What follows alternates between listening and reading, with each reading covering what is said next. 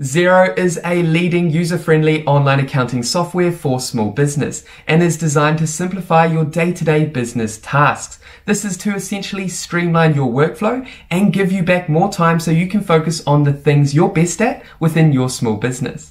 Hey team, welcome back to another small business tutorial and thanks for joining me if it's your first time here. Now today I'm excited to walk you through the online accounting software called Xero from a small business owner's perspective, aka me, and share how you can quickly get started and leverage Xero to manage your daily accounting requirements for your small business. Okay, now just quickly guys, before we launch into our Xero account, consider subscribing if you haven't done so already, and that way you'll stay updated with actionable videos and tutorials designed to equip you with the skills, knowledge and tools to grow your small business online. And with that quick note out the way, let's go ahead and jump into our Xero account and guide you through this powerful online accounting software for your small business.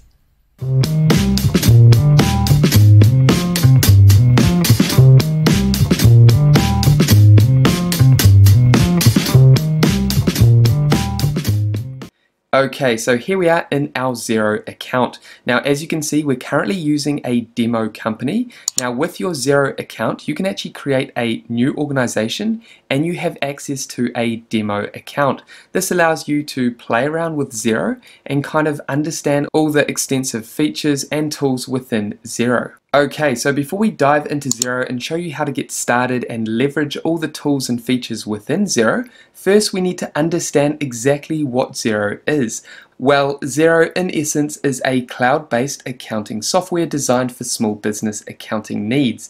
Xero simply allows you to manage your day-to-day operations and transactions from invoicing, simple bank reconciliations, inventory, project management, and more. Xero is extremely user-friendly and will ultimately save you time and money. And one of the great reasons you want to use an online accounting software like Xero for your small business is you can simply connect your accountant with your Xero account, which means your accountant can simply monitor and access your account when they need to for financial reporting at the end of the financial year, or anytime you need support and help, you can reach out to your accountant and they can access your account and provide the information you're looking for. So it's important to talk to your accountant and discuss Xero as an option for your small business. And one last thing, before we dive into our Xero account and waste no more time, it's important to note that this video tutorial is not sponsored by Xero. This is not a sponsored video. This is an overview from the perspective of a small business owner,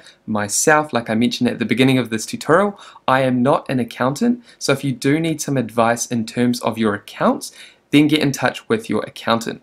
I'm just going to cover this as an online accounting software that can benefit small business owners from my perspective as a small business owner. Okay, so with that out the way, let's get straight into it. Now, first things first, what we need to do is dive into our settings and make sure that our business information is correct within our Xero account. So navigate up to your demo account up here, or your regular account if you're using your normal account, and then come down to settings.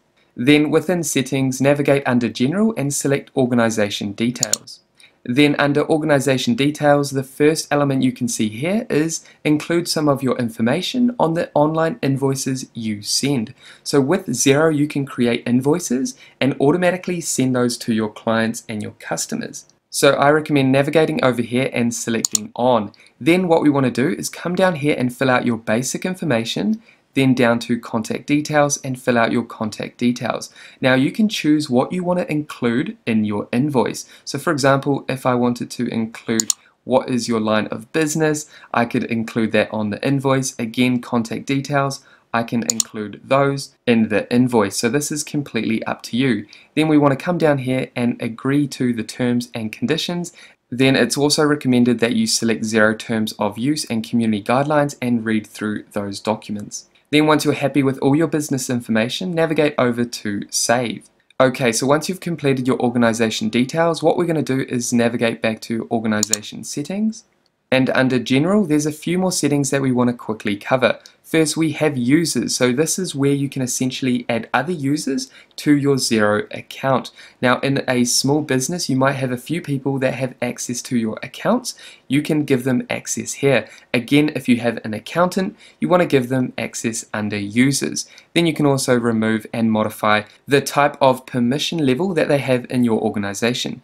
Then we have currencies, manage the currencies your business uses.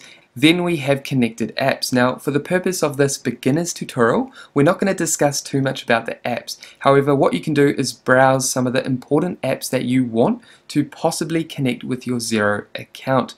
Now, for example, if you have a payment gateway and you want people to make online payments through your invoices, then you can connect apps like Stripe, PayPal, and there's dozens of other apps that you can connect with Xero. So have a browse through connected apps if you like. And then on the right hand side we have more features. However, we're not going to discuss too much about this now. These are tedious details that you can cover in your own time.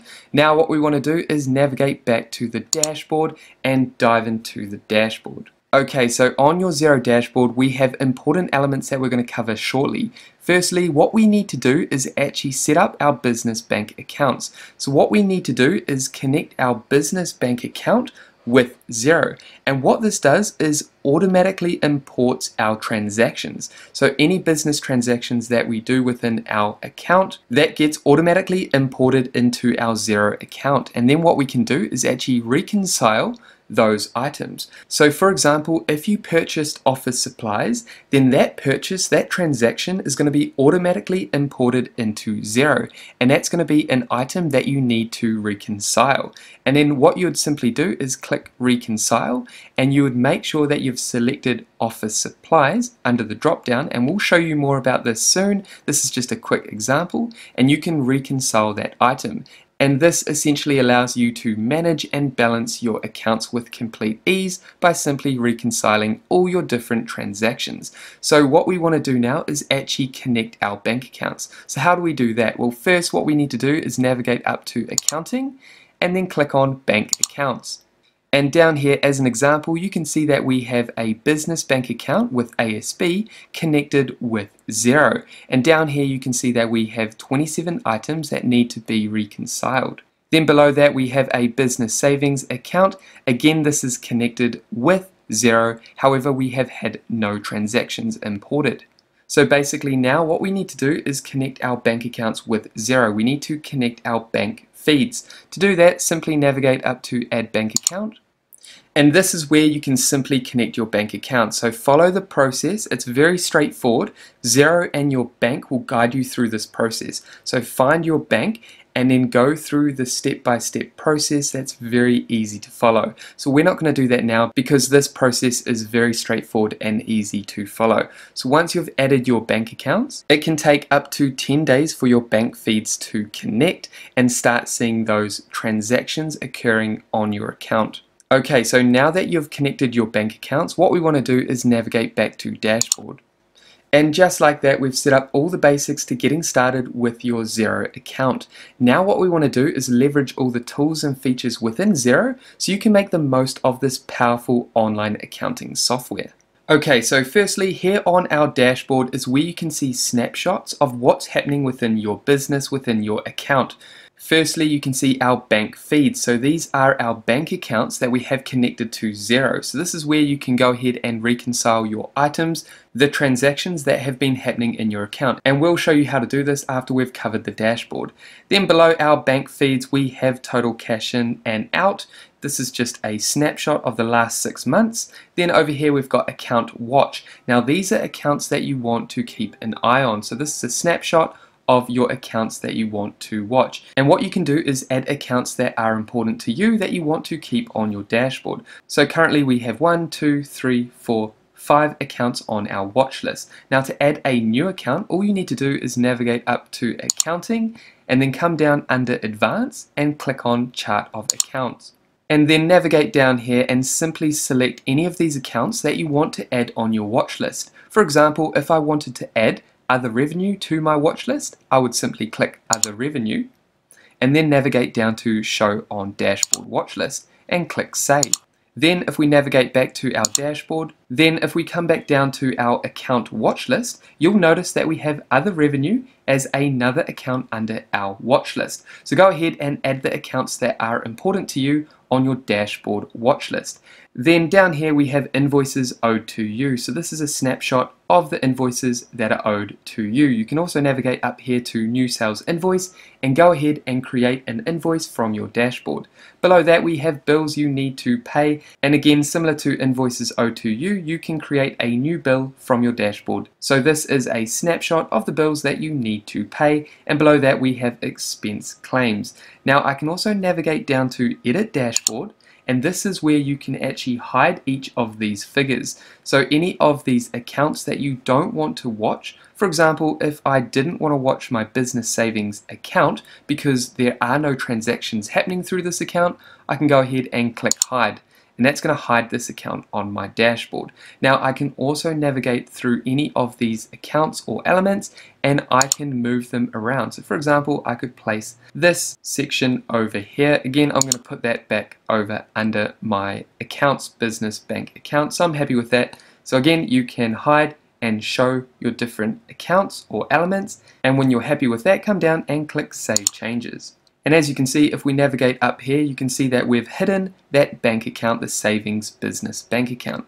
So that is a quick overview of your dashboard snapshots. Now, if we navigate up to this plus icon on the right hand side, you can quickly create new elements. For example, you can go ahead and create a invoice, bill, contact, quote, purchase order, manual journal, spend, receive, and transfer money. Now from your dashboard, there are actually 3 places that you can quickly go ahead and create a bill and invoice, as these are 2 important elements that you will most likely commonly use. So basically I can go ahead and create a new invoice here or a new bill. I can also come down here and, like I mentioned earlier, I can create a new sales invoice here and also a new bill down here. Now if I navigate back up to the top and click business, I can also navigate down to invoices and bills to create an invoice or bill from under business. So there's multiple places where you can access different areas of your Xero account. Okay, so now that we've covered your dashboard, what we want to do now is dive into how you can reconcile your different items. So remember, we've already connected our bank accounts, our bank feeds with Xero, and our transactions are automatically going to be imported into our Xero account. And you can see those transactions here as items that need to be reconciled. So to simply reconcile your items, just click here. So basically this is where you can go ahead and reconcile your bank transactions. So for example, if we come down here, you can see that we have 27 items that need to be reconciled under this particular bank account, so business bank account. Then if we come down here, you can see that this information has already been inputted. So what I would do is simply go OK. And again, Xero has found a match with our contacts, with our information, and you can go ahead and go reconcile. And then down here you can see that this item has no match. That means that this is a new contact, a new transaction that isn't similar to anything else that's happened within Xero. Basically, this could be a new client of ours, this could be a new transaction in some form, credit or debit. And if you navigate over to more details, you can see more details about this transaction. So for example, this could be a new client and they have just sent $4,500 into our account to start a new project. So what I would do is type in the name of this new client. I would navigate over here and choose the right account. So for us, I could type in sales. This is a sales account. And then I can enter a description down here. Again, I can add a region, and if there's GST on this income, I can add that here.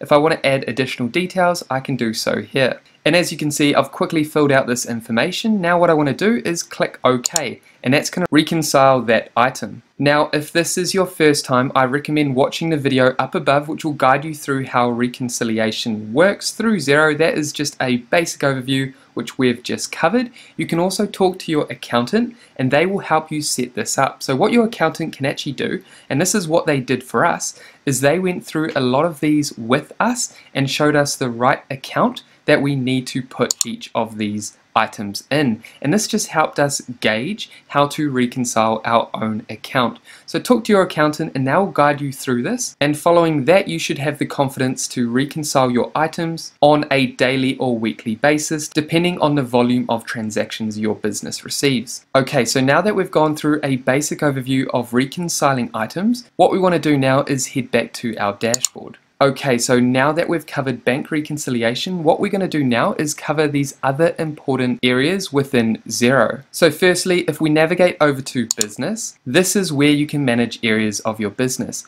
Short-term cash flow, business snapshot, then we have invoices, quotes, and sales overview. So this is for your customers. Then below that, we've got bills to pay, purchase orders, and purchase overview. This is from suppliers. So we have customers over here, information regarding our customers, and then we have actions down here, or elements, activities that are based around our suppliers. Below that we have expense claims and products and services. Now some of this information is more advanced, so what we're going to talk about today is some of the important elements that you're going to be using on a daily or weekly basis. Firstly, we have invoices. So if we click invoices, this is where we can go ahead and create a new invoice. Now we can also add a new credit note, send statements, import and export invoices. As you can see, we've got invoices down here. We can see information, for example, the number of the invoice, reference, to, date. We've got due date. Up here we can set reminders if we like. And next to due date we have paid, due, status, and sent. So you can see all this information over here. Again, we have the different columns that we can select, and that's going to take us to the appropriate category. So to create an invoice, simply come up here and simply click New Invoice or New Invoice down here. And you can see that this is a basic invoice that you can add all your information regarding your invoice and send that directly to your customer. Again, this is a very straightforward process, so we're not going to show you how to fill this out because it is very straightforward. Once you've created your invoice, navigate over to Save or click Approve. Now that we've briefly showed you how to create a new invoice, navigate back up to Business and come down to Bills to Pay. And as you can see, this is a very similar layout and interface as invoices. So bills and invoices, remember invoices are for customers, clients, and then bills are for suppliers. And if you want to create a new bill that you need to pay, click New Bill. And as you can see, creating a new bill is the same process as creating a new invoice. So once you've created your new bill, come down and click Approve. And that's going to take you to the following step. It's a very straightforward process. Okay, so we've just showed you that within Xero you can create new invoices and bills. And you can also set up your bills and invoices so they are automatic in terms of the way that they are sent and delivered. And just like I mentioned earlier, you can navigate up to this plus icon and create an invoice, bill, and other elements through this way. Now, if we navigate back over to business, there are other elements that you can quickly look over if you like. However, those were the important elements that we wanted to cover: bills and invoices. Again, take the time to go through this. Your accountant will support you if you have any other questions in regards to these elements under business. Now, if we navigate over to accounting, we've showed you how to connect your bank feeds with Xero. We also have reports, which shows you all your reports within Xero, and then down here we have all your starred reports. So you can simply access your reports that you're often visiting over here because they've been starred. Now, if you click on reports, this will allow you to see all your reporting. So for example, we've got financial, sales, purchases, tax, accounting, inventory, payroll, and all the allocated reports under each of these categories. Now you can see the little star icon on the left hand side of each of these reports. You can select that or choose to turn that off, and that's going to allow you to add that to your starred reports down here. Again, if you want to view any of these reports, all you need to do is simply click the report you want to view. And you can see that we've selected balance sheet. We can see the date over here, which we can change if we like. We can compare with another period. And then once we've selected a comparison period, or we've selected a date, so end of financial year, then we can select update, and that's going to update all this information. And all reporting is very similar to this layout here. Then we have edit layout. We can select edit layout, and here you have the option to edit the layout of your reports. However, I'm going to leave that as it is and select done. Then we can come down here and save as if we like, or we can export this document. and you can see the exporting options here. Now if we navigate back up to accounting, you can see that we have more advanced information down here. Again, because this is a beginner's tutorial, we're not going to dive into any advanced information within Xero. However, that is a basic overview of some of the important elements within accounting. Now if we navigate over to payroll, this is where we have an overview of our payroll. We have employees, leave, timesheets, pay employees, tax and filings. Again, this is relatively straightforward, so take the time to go through each of these elements yourself. However, what we're going to do is click on overview, and you can see elements of the payroll overview. For example, we've got pay runs, leave to approve, and then we've got the dates over here with any important information. We can also navigate back up to payroll and select employees. And this is where you can manage all your employees and your contractors. You can navigate over here to add an employee or add a contractor. So as you can see, this is a very important area within payroll. If you have employees in your small business, you can add all their information here, or contractors. Then if we navigate over to projects, this is where we can create and allocate projects. So if we click all projects, projects is basically an easy to use job tracking tool that helps you maximize and optimize jobs, projects and work. Essentially what this does is helps you with efficiency and helps you move towards more profitability within your small business. Again, Xero Projects is a place for you to track profitability within your workplace. Xero has a lot of information online to help you make the most of projects if this is something you want to get involved in. Then next to projects we have contacts. Again, contacts is very self-explanatory. We can access all our contacts, we can click customers, and that's going to take us to all our customers within Xero. We can also add and edit our customers, and the same goes for suppliers. Now you can also navigate over to this plus icon again, and you can come down and add contacts here. Now the last thing that I briefly want to mention that makes Xero one of the leading online accounting software tools available is the apps that they provide. They provide many Xero apps that allow you to further enhance your online accounting. Again, to essentially streamline your day-to-day accounting tasks.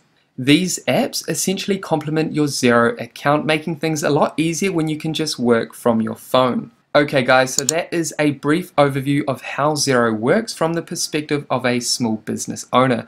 Make sure you navigate through this demo company. Remember, we're currently using the demo company that is within our account. So when you create an account, when you sign up to Xero, you have access to a demo company, which allows you to essentially learn how you can leverage all the different areas that we've covered today in Xero and more. Now we're not going to dive too much into the prices for Xero, as these vary based on the country that you're in. And depending on your accounting needs for your small business, you can go for which option best works for you. Again, talk to your accountant and they will recommend the best plan for your small business. You can also get started with Xero for free for the first 30 days to see if Xero works for you and your small business.